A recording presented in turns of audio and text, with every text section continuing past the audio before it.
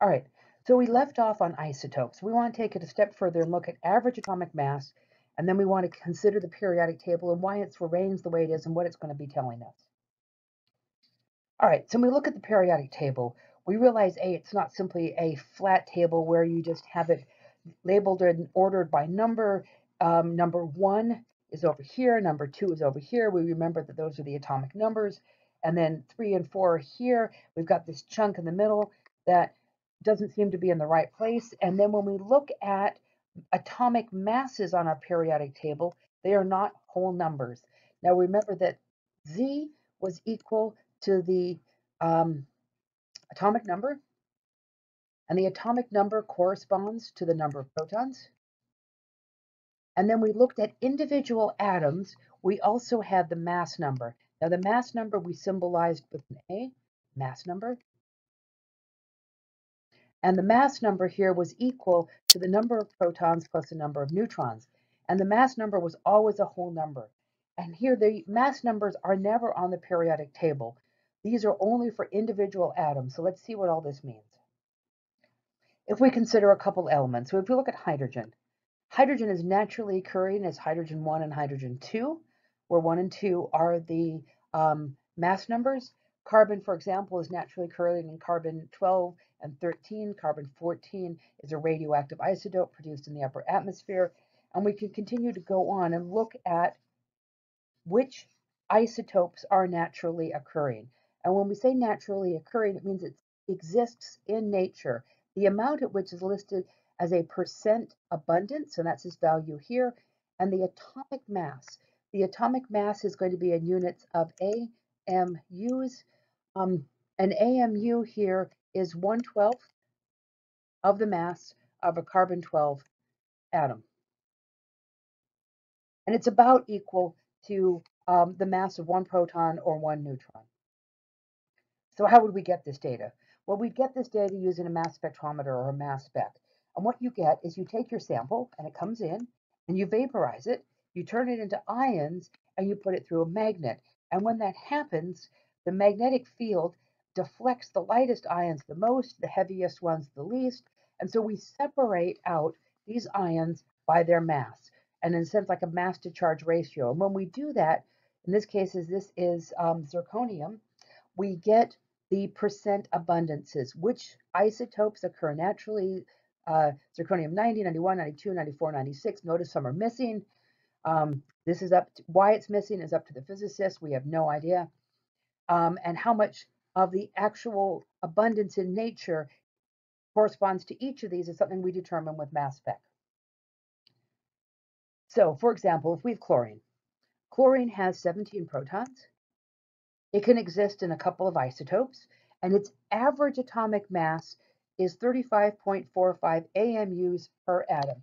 Now, we know that isotopes have different masses, and what we do is, in order to actually take into account each of these isotopes, what we calculate is an average mass. Now, an average mass is found from looking at the percent abundance. Now, the fractional percent abundance, by the way, varies as a function of where you are on the planet. But nonetheless, this is what we're going to do. And we're going to say that the average atomic mass is the fraction of each isotope. Now, the fraction is going to equal the percent abundance of each isotope divided by 100, multiplied by that mass of each isotope. And then we're going to simply add them up to get the average atomic mass for an element. So let's do an example. All right, if we have gallium 69, and we have gallium 71,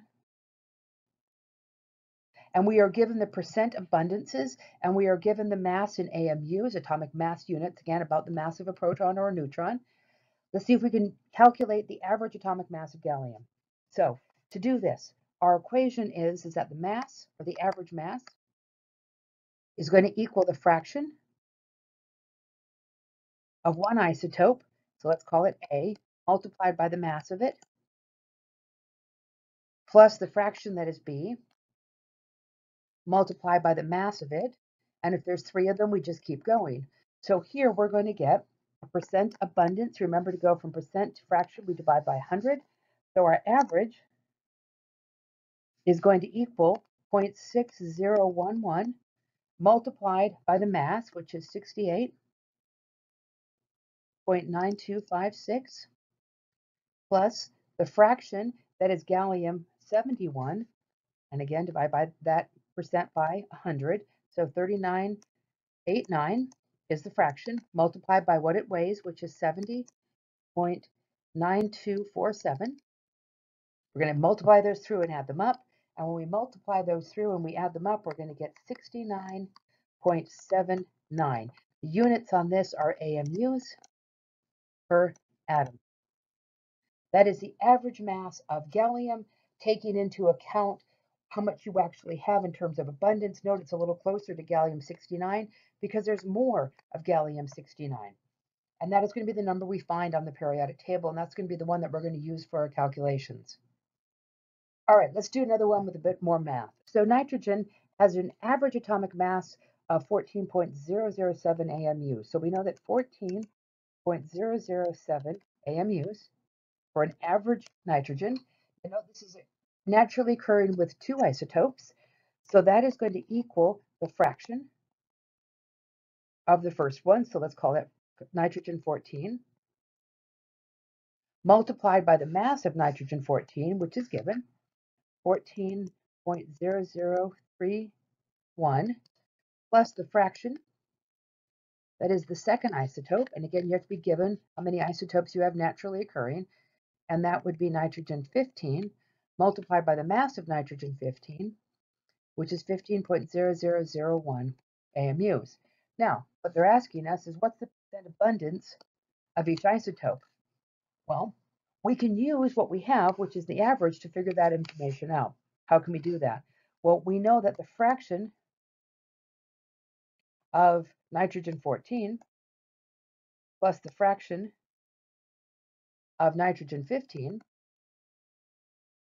is going to equal 1, because the percents would have to add up to 100%. So if I take, and I remove the term fraction and just do the 14s, otherwise I'm going to run out of space here. If I take 1 and I subtract out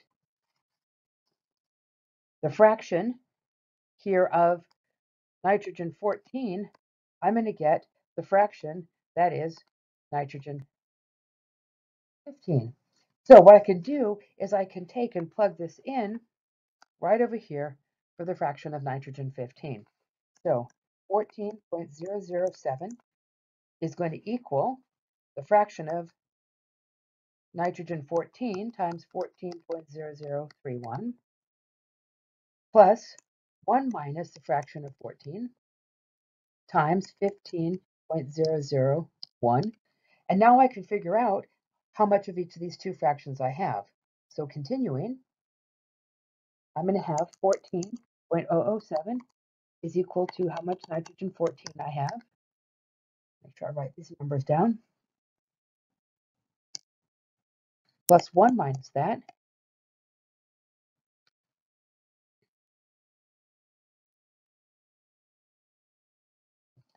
Three zeros, and a 1.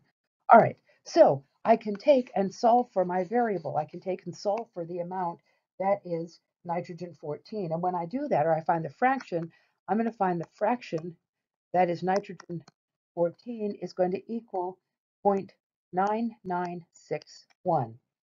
If I want to figure out how much is nitrogen 15, I'm going to take 1 minus that, and I'm going to get the fraction of nitrogen 15 is equal to 0.0039. And so my two compounds, or my two isotopes here, are 99.61% abundance of nitrogen 14 and 0.39% abundance of nitrogen 15. So if we're given some masses, we can actually figure out our percent abundances. All right, so what have we got? Well, we have elements, and we have atomic masses for these elements. And Mendeleev, when he took a look at these atomic masses and he started looking at how much elements weighed, and you think about hydrogen and helium and lithium, and these guys get heavier as you go on, he started to list them by atomic mass. And then what he realized was there were more patterns involved. and he saw sets of properties that occurred periodically or repeatedly.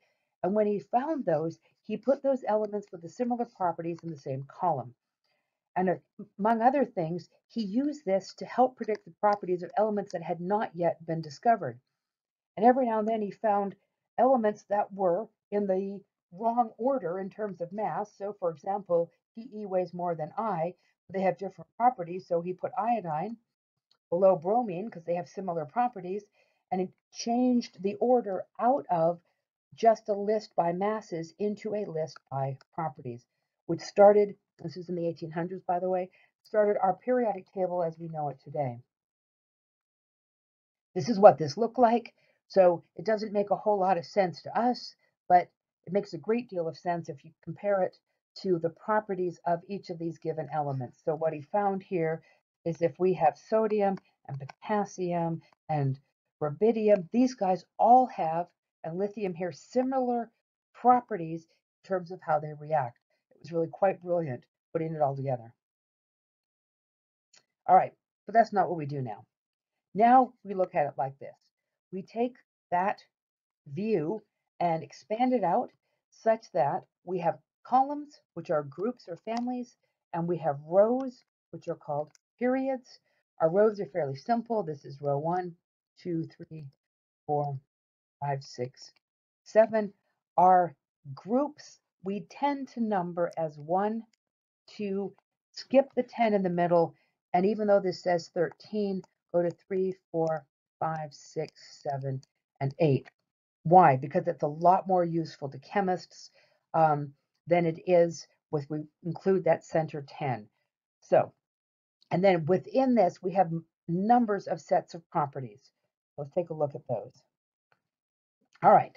So, first of all, we have a really big, bold line through our periodic table. This separates our metals from our non-metals. So everything to the left, which by the way includes this stuff at the bottom, are metals. So if we're to the left of this, over here, we have metals.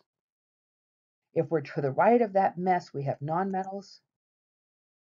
If we are right on that old line and we have boron and silicon and these guys right through here, these are metalloids. So let's consider some properties. Metals. Metals are shiny. They have what we call a metallic luster. They are malleable. They're ductile. Malleable means you can hammer it to sheets. Ductile means you can pull it into wires. And most importantly, they lose electrons. Nonmetals are not shiny. They're not malleable. They're not ductile. But the most important property, at least for the chemists here, is that they gain electrons. Metalloids are kind of in the middle. They're shiny, but they are not malleable or ductile. They actually shatter like glass when you drop them. And these are our semiconductors. So within that, we also have a few groups that we name. We name group 1, for example. When we name group 1, those are the alkali metals. Group 2 are the alkaline earth metals. Group 7, and the others have names, but we don't use them. Group 7 here are the halogens. And group 8 are the noble gases. Now, these used to be called inert up until the 60s because we couldn't make compounds out of them, but we can make a few, and now we call them noble. It's kind of above us and better than us. Now, with all that in mind, the stuff in the middle here between group 2 and group 3 are the transition metals. And this stuff right here that really does fit right into that spot right there are called the inner transition metals.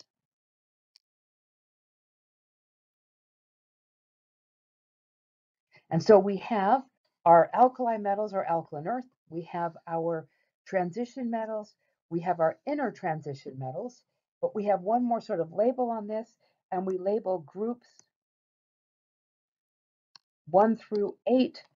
And again, that would be the groups when we discuss this in terms of this 1 and 2 and this 3 through 8. These are the main group elements.